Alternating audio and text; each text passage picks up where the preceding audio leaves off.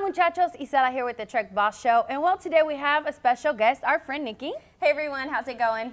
Well, Landon isn't here today, but he is on a special assignment. We do have a surprise for you because Landon is actually live from Indiana. He's at the protest that's taking place on I-465 today. Niki, I think Landon has a lot of good stuff that he's bringing to us today. Yes, he's bringing a lot of behind-the-scenes exclusives. He's going to be up in the cab, bringing you guys the event. He is live out there, and he's going to be doing lives all day long, bringing you guys the inside scoop on that slow roll today in Indiana. That's right, so you don't want to miss out. And you know what, speaking of, let's go to Landon right now. Thank you so much, ladies. As you can see, I'm live on site at the TA outside of Indianapolis on I-70. We're here at Black Smoke Matters Slow Roll, covering it live on the Truck Boss Show. They're expecting hundreds of trucks here at 10 o'clock to be able to do a truck count, and then they're going to roll out on 11 o'clock on I-465, where the hundreds of trucks are going to go in a circle twice around the entire city of Indianapolis, where we here at Black Smoke Matters, myself, are going to be on the front lines right there in the cab, covering the slow roll as it happens, live on social media, so stay tuned here at the Truck Boss Show. Plus, we have the privilege of being able to do interviews with the founders of Black Smoke Matters, the individual that actually put this whole thing together, and we're going to be talking to a couple different organizations on what their viewpoint of Black Smoke Matters and the impact of slow roll in the industry. So stay tuned. Back to you, ladies. Well, there you have it. Niki, what do you think? It's exciting, Wow, huh? that is so exciting. I think it's so cool how, you know, we're out there bringing you guys the exclusive behind the scenes. He's going to be live all day. It's so cool to see, you know, I'm really excited to see what's going to unfold with this slow roll. Yes, because there's going to be a lot of interesting things that are going to happen. And of course, we don't have the opportunity to be out there, but Landon is going to be bringing all the exclusives, and he is going to be live all day today. So you don't want to miss that. And the question is, will it make an impact or will it not? I guess we'll find out. We'll find out after this. Well, speaking of Niki, of course, you know, Truck Boss Show always brings the latest news in the industry, and you have some really good stuff for us. That's right. Let's start with the first one. Let's see here. Cargo theft across the United States were down 19% in 2018 compared to 2017, along with a 2% decrease in theft values. According to a report from cargo theft reporting firm Sensegard, California accounted for 26% of total thefts. The firm recorded a total of 592 cargo thefts in the U.S. last year, worth an average of $142,342. The fourth quarter was the most active for thieves, with 171 thefts, compared to 159 thefts in the third quarter, 145 in the second quarter, and 117 in the first quarter. Sensegard warns that despite the drop in volume last year, the rate at which it is dropping is slowing, and organized cargo thieves in the U.S. still present a threat to highly targeted shipments. Niki, let me tell you, that is insane. It sounds insane. I would never have, I guess, thought about or even imagined that people would be, I guess it would cross their mind, you know what, I'm going to steal this semi, this big rig. $142,000 worth of cargo. That's, I mean, I'm telling you, have you seen Fast and Furious? I've seen it, but I'm telling you, they show you what it's worth.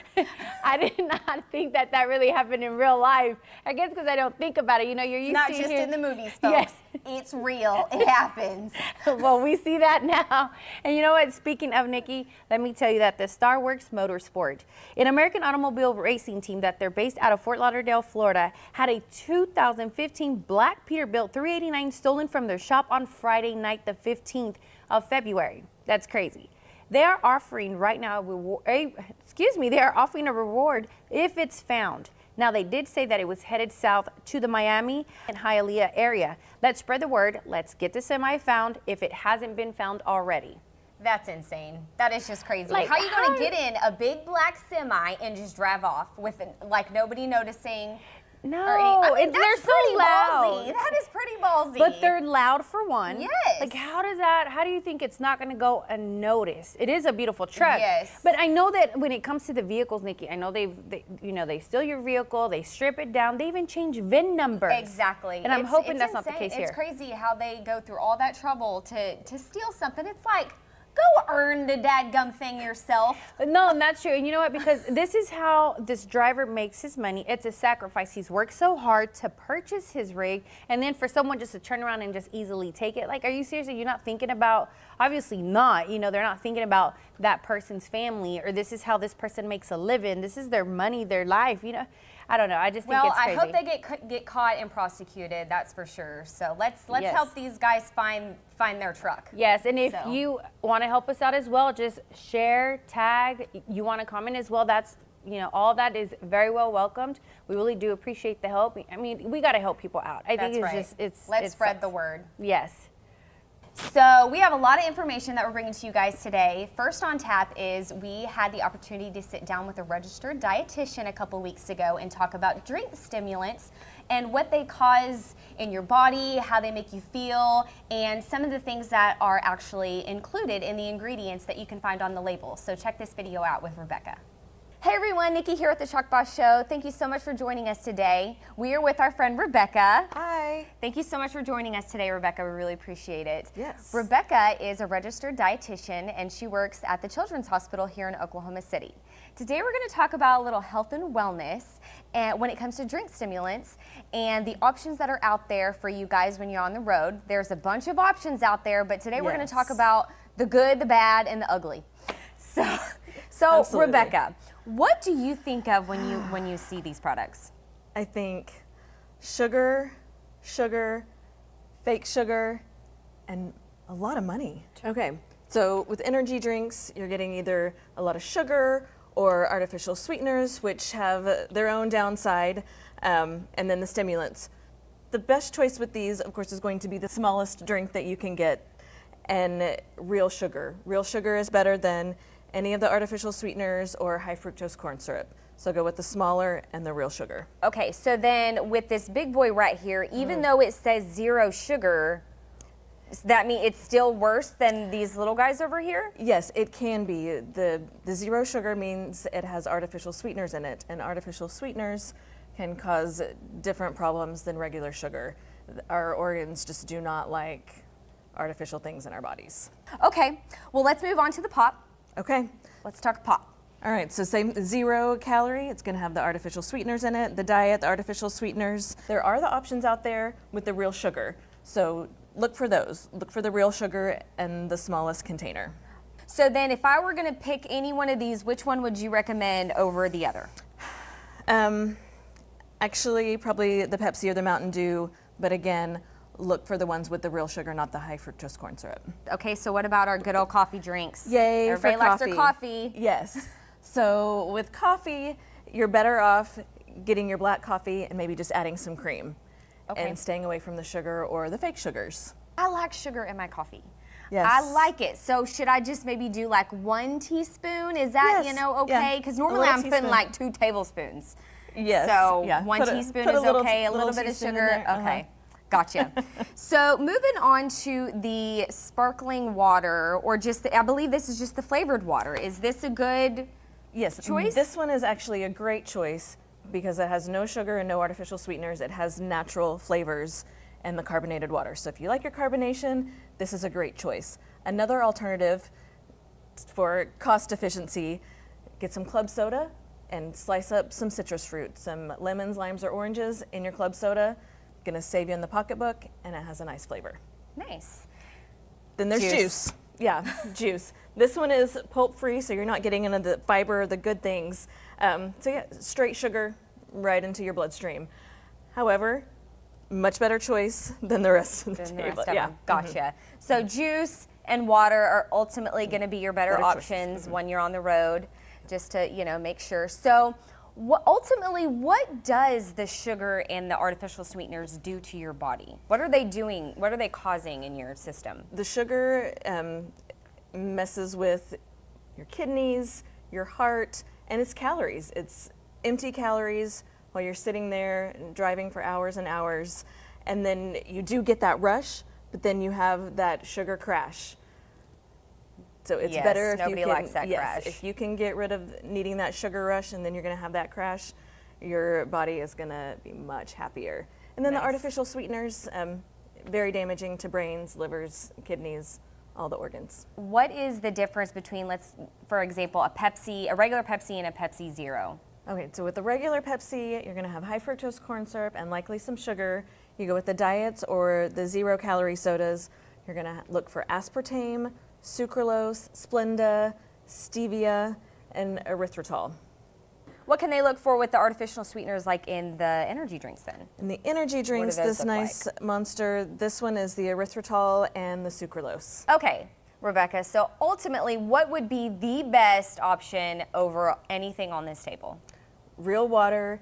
You can slice up some citrus fruit like lemons, limes, oranges, put it in the water. Cucumbers, sliced up cucumbers, they are very good for a detox effect.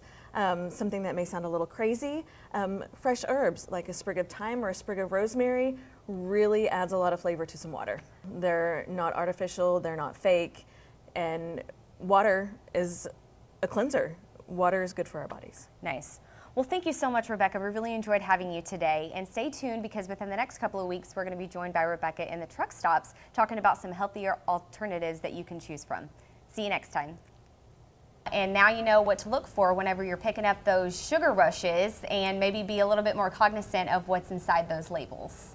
Crazy, Isela. It is. What's inside those drinks? It is. I don't think a lot of the times we think about it. Obviously, when you're younger, we think we're so tough. We got this. We can drink whatever, eat whatever. But the older you get, and then when your health gets a lot more serious, that's when you have a reality check and you're going, Exactly. wait a minute, what am I drinking? What's really going in my body? What's going to Exactly. benefit me? What's not? And especially for our drivers that are on the road a lot and they sit down a lot. So, Exactly. and I can understand, you know, at that moment they're wanting to stay awake, so it's so easy for them to want to drink an energy drink or some kind of caffeine to have that rush. Because it's right there when they go into these gas stations. It's right there. There's not, I mean, there's a selection, but you have to be a little bit more cognizant of what you're choosing and looking at those labels because like Rebecca said, there's so many things with artificial sweeteners in it that are more damaging to your body than the regular stuff. So, and those are things we don't think about obviously on a daily, but Rebecca gave us a lot of good information, good tips, so hopefully that was helpful for you. So what's next, Isela? Well, Niki, we promised Hollywood. We had an opportunity to sit down with our friends from the Trucker based out of Burbank, Hollywood area, and let me tell you that we had an awesome time. We got to go behind the scenes. Now, the Trucker, just like us, they go on once a week and they bring you the latest news in the industry. Check it out for yourself. How's it going, everybody? Landon with the Truck Boss Show. Thank you so much for joining us on this special segment for this week's show. Next to my dear friend David of the Trucker. Good to see you, my friend. Hey, thanks for joining me on this show. We're excited about it. Pleasure. Excited and thankful to be in your studios here in Hollywood, California. Just a beautiful place. And you were Welcome joking. to Hollywood. Thank you. You know, going from Oklahoma City to the Hollywoods, just a pretty awesome experience. But the palm trees are outside the window as we're sitting here filming this. Yeah. But the sunshine is nowhere to be found. They're a little damp today, my friend. I know. It's bad when you walk in and say, you guys, you're going to love when you leave because it's going to be beautiful on Thursday and Friday. You should have been here last week. That's right. That's right. Well, David, I'm excited to be a part of this show with you because we wanted to pull back the curtains, per se, on what the Trucker's all about. Sure. And so I've got a few questions I want to ask you. And for all of our viewers out there, there's many of them, just like with the Truck Boss Show, that just come across awesome content online. And so we're excited to be able to talk with you and learn more about how the Trucker got started and more. So you ready for a few questions? Fire away. Awesome. When it comes to the first one, how did your show even get started? What was the vision? So the Trucker itself has been around 31 years. We're America's #1 newspaper. And, we've got a fine group of writers. Right. In Little Rock, Arkansas is where we're based out of for that publication. And you mentioned content, right? We've been putting out content for 31 years. And people have kind of known the Trucker as kind of the Wall Street Journal of trucking, if you will. And I come from a digital news background, and so when I joined the team, it was kind of like, how do we cross that chasm and come into the digital age? And so that was kind of the vision with the Trucker News Channel. That's exciting. So if someone is watching the Trucker, they go onto the website, watch one of your shows, what do you hope they walk away, and what do you want their experience to be like? Well, number one, hopefully they've learned something. I mean, we are a news show. We're a little humorous. I won't say that we're talk soup for trucking, but we tend to throw a little bit of humor in when we can. Absolutely. Sometimes we have to report the hard-hitting stories too, and those are hard to make funny. Yeah. So that's very true. But hopefully that's what they come away with. We do everything from hard-hitting news to humorous news. We do some technology news. Right. So that's what I hope they come away with, is they've learned something. That's exciting. You mentioned you've been around for 31 years. You've got a great team, multiple offices across the nation, here on the West Coast, Central, as well as on the East Coast. Break down the team a little bit, because, you've got all those who help with production, copywriting, and more. So so the core team for the show is we've got Paul, our director, Rob, our editor. Those folks are both here and also in Little Rock. And then we've got a full team of writers. We've got Landon, Dorothy, Clint, and Megan. That's awesome. We've got our production crew that is Pat. You met Pat today. And so those are really the hardcore people behind the scenes of the actual show. That's awesome. And what's great is everybody that we've met here, our Truck Boss team is here with our executive producer as well, and just been so welcoming, and everybody's such professional, very good at what they do, but at the same time, a lot of fun to be around. We've had some fun today. Absolutely. We've got some really bad jokes. Yeah. Maybe you'll see some other time. You will see it. Let's just be honest. When it comes to being the Wall Street of trucking per se, always pumping out great content, new content, there's a lot of challenges in that. What can our viewers and your viewers expect in 2019 with all that's going on with online advertising and more? So, the show, the show continues to grow in minutes, if you will. I think the first show that we put out was only a 10-minute show. We've kind of grown from there. Right.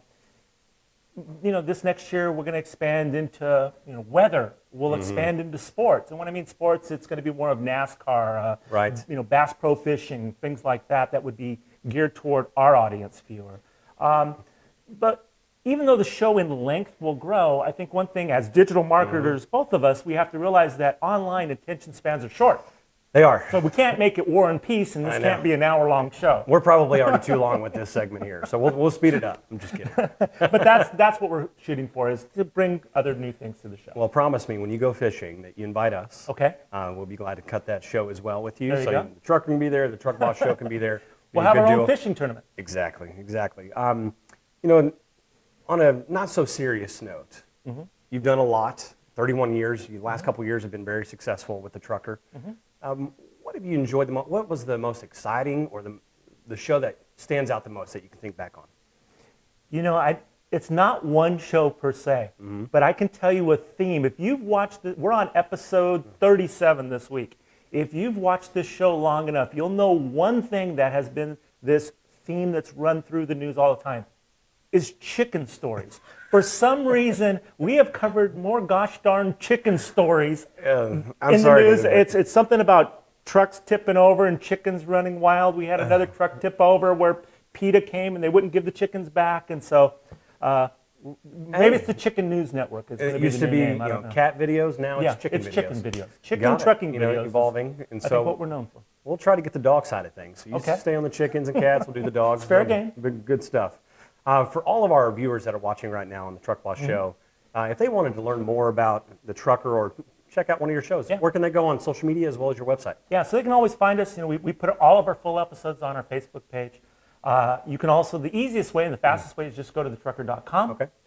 We're also, if you have Roku or Amazon TV or Apple TV, you can find us on the Farm and Ranch Television Network. Oh, that's stream that into your house. I didn't know that. That's awesome. Yeah, it's very cool distribution for us. But the easiest way is just to go to thetrucker.com. Gotcha. Well, David, I can't thank you enough for inviting us, having us, and My also pleasure. it was great to be on your show as well. Yeah, thank you for helping. It's just been a lot of fun this week. Hope you enjoyed this special segment of the Truck Boss Show, learning more about the trucker. So go to the website, thetrucker.com. We'll see you on the next segment. Thanks. I thought it was an amazing time with the trucker. Hollywood, California is such a cool place. I think if you've never been there, you got to go out there and check it out at least once in your life. It's really, really cool. It is. It was fun to be there. I mean, David and the guys were very, very, I would say they were just so generous and so humble. And welcoming, yes. They were, but, us being there for the first time, I think we felt like we were movie stars on set, But, hey, we really enjoyed it, even though it rained a little bit. It got better, but the beach, just California alone is a beautiful state, yes, Niki. But it really is. Yes. Now we're going to switch it up because you know what? We have something up that's going to be coming up in the next week. We actually got to sit down with our friends a couple weeks ago from Southwest Trailers, Niki. That's right. We talked to them about their old and new trailers that can be bought, and they also do repairs there. So you don't want to miss that next week. Yes. We also had a good time there. But that's not the only thing we have coming up next week. Nope. Niki. We got What's Up in Trucking. So you also do not want to miss out on that. Now, you already know that Truck Boss is always here to bring you the latest in the industry, and we're going to have a lot of good information coming up, so you don't want to miss out. That's right, Isella, and we do this why? Because you're the boss.